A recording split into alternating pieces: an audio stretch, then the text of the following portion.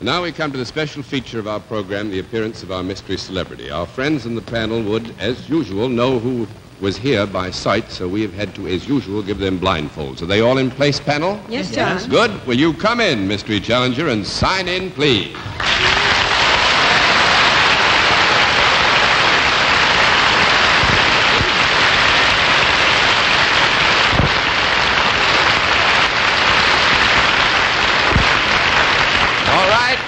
Panel, as you know, in the case of our mystery celebrity, we dispense with all usual preliminaries, get right down to the general questioning, which we will begin with, well, let's see, Arlene Francis. Well, judging from the applause, I take it that you are a performer? That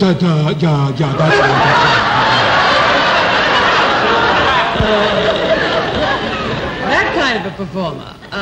Would you consider yourself a leading man? Rather. And have you appeared in pictures? Yeah. Are you best known for your performances in pictures? As opposed to the theater? Sure, and I think she's right there. I think I think so, too. Yeah. Have you got just one head? There are so many dialects. It is just one person? Jawohl. And are you associated with one particular studio? Yeah. Yeah? That's one down, 9 to go, Mr. Sir. Have you ever done any work on television and radio? Yeah. When you do perform, do you do anything at all of a musical nature? Holy Toledo, no. No? 2 down, 8 to go. Miss Gilgallen. Have you done serious dramatic parts in pictures? Oh, yeah.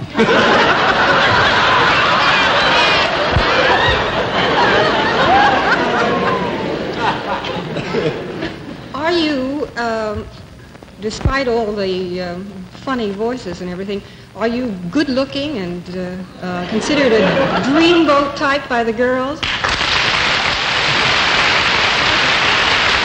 Well, you have your answer there, Miss Dorothy. I'm torn. I've got some Scotch tape. Thank you, Steve. I think I'm going to need it. Were you ever in a picture with Ann Sheridan? Yeah.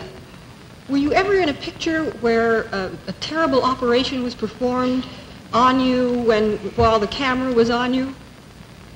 Well, I don't like her. I think yes is the answer to that, Mr. Dorothy. Was it King's Row? Yeah. Are you Ronald Reagan? Ronald Reagan is right.